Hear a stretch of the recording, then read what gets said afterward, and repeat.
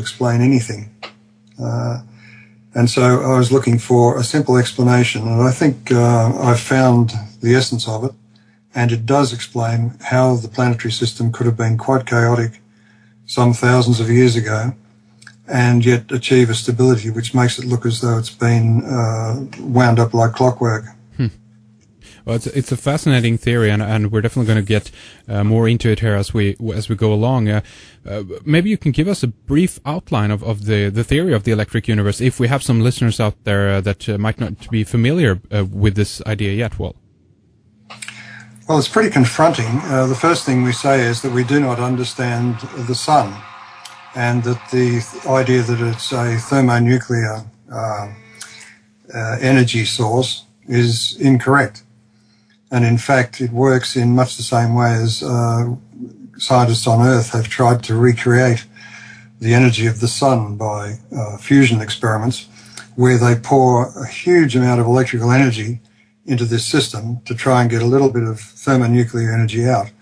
Well, stars do the same thing. They accept a huge amount of electrical energy from their environment, from the galaxy, and the result is a small amount of nuclear reactions and the creation or the generation of heavier elements, which we see in the solar spectrum. There was an engineer who was associated with Velikovsky and whom I consider to be a brilliant fellow, but unknown. And he pointed out that all of the obvious features of the sun have no place being there if you just use the thermonuclear theory in an effort to explain them. He said, if you look at it dispassionately, all of the features of the sun can be explained in terms of a gas discharge. And from this simple basis, he was able to describe all the features we see on the sun, the granulation, the spicules, the hot corona, and so on. So the first thing we have to get around is the idea that stars are not thermonuclear bombs somehow controlled and contained so that they don't explode. This also raises the issue then, okay, if the sun is powered electrically, where does it get its power from? If the galaxy has electric currents flowing in it, where do they flow and how are they generated? And the answer to that is that the radio astronomers have been able to map these current flows by the signals they give out in the radio spectrum, and they find that galaxies are strung like Catherine wheels on these huge intergalactic filaments. And so it seems that electric power from beyond the galaxy actually forms galaxies and stars themselves. This raises all sorts of other questions about the Big Bang theory and origins and so on. And what we can say is that we don't know enough yet to be able to even ask the right questions about origins. Our ignorance is so profound, since we've got so much wrong, that we have to start all over again. What we can say from observations is that the universe is of unknown age and of unknown extent. So it's not, what is it now that they're up to 16 billion years or something like that? They throw out a number, but you'd refute that? Well, all we can say is that there have been all sorts of anomalies with these pronouncements, like finding stars that appear to be older than the universe, and so on. It really is presumptuous of us to think that we can talk about origins, creation of the universe, and particularly when certain evidence is overlooked. Some of that evidence shows that redshift is not a measure of velocity of recession. Most of it isn't anyway. That redshift is actually associated with the age of an object, so that these quasars, as they call them, which are supposed to be at the ends of the universe and extremely bright, are actually quite close. They're associated with nearby galaxies, and they're faint because they are newly born. And there's a kind of a biological aspect to the electric universe because the empirical evidence shows that galaxies, active galaxies, give birth to quasars, which then evolve into companion galaxies. And the evidence for this is, well, in my opinion, it's overwhelming. But when you see things through the conventional lens, you have to introduce things like dark matter and dark energy, yes, and the expanding universe, all of these really nonsensical ideas, in order just to patch up the theory so that it appears to work.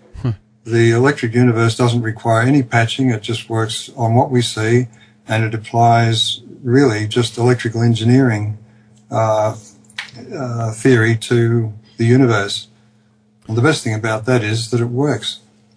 Would you also say that because I remember when we had Rens van der Sluis with us to talk about what he called plasma mythology, when he talked about plasma, he said that it was also scalable, meaning that you can actually replicate this in a miniature version, a microcosm level of this as well, so to speak. So in a way, I guess what you're saying as well is that we can do experiments here on Earth in vacuum tubes and things like this to replicate what actually is going on the macrocosm level. Is that correct? That's precisely right. Hans Alfvén, the Nobel Prize winner in plasma physics, pointed out that plasma effects are scalable over at least 14 orders of magnitude and probably more. And that's sufficient to take you from the lab-sized experiment to the size of galaxies and beyond. Well, it's really fascinating. I do want to talk a little bit about here as well in terms of some of the suppressed science, and obviously you brought up Emanuel Velikovsky. You mentioned Hannes Alfvén as well, the Swedish electrical engineer who studied plasma physics. You have a great paragraph on your website that says, if I have an underlying purpose, it's you who's writing this, in my life, it has been to watch for intellectual explorers who have been marginalized by their peers. They are often those who have the audacity to use their imagination, uncommon sense, and courage to challenge the paradigm paralysis institutionalized in Western science. And maybe we can talk a little bit more about some of those names. I mean, Hannes Alfvén, as I mentioned, okay, he got a Nobel Peace Prize, I think, but that was for something else, not in terms of plasma physics directly. And then we have names like Michael Faraday, Haltern Arp that you mentioned before our recording, William Herschel, and again then Emanuel Velikovsky. But why do you think that these fellers' work have been so vehemently suppressed throughout the years? I don't know. It's an interesting topic, the sociology of science, and I have a file which you couldn't jump over on that very topic. I'm sure many books could be written about it. The thing is that we should maintain some kind of common sense attitude towards scientists and realize that they are driven by the same kinds of human triggers as everyone else, and their responses to information can be just as irrational as ours. And when you talk about the scientific method, which is often used as a blunt instrument to beat everyone into submission, there are as many scientific methods as there are scientists. So there is no such thing as the scientific method. There are certain standards that you're supposed to adhere to, but often those standards are not met. So, pardon the noises. No worries. So it's interesting that in that sense that we always get fed by this idea that there is a consensus out there. I mean, I do want to ask you later, for instance, about global warming. We can talk about that separately, which is another one of these things where they claim that it's a consensus and all scientists agree, etc. But we never get confronted with the fact that these are only theories, as you mentioned before, in terms of some of the things that Einstein brought forth and so forth as well. Yes. Why do you think? I think that's a very good point. In fact, one of my beefs about scientific programs shown on television is that the reporters often state things as facts when they should preface the statement with the accepted theory is, or scientists believe, but not that this is a fact, because all science is provisional, it's supposed to be. unfortunately, there is a lot of dogma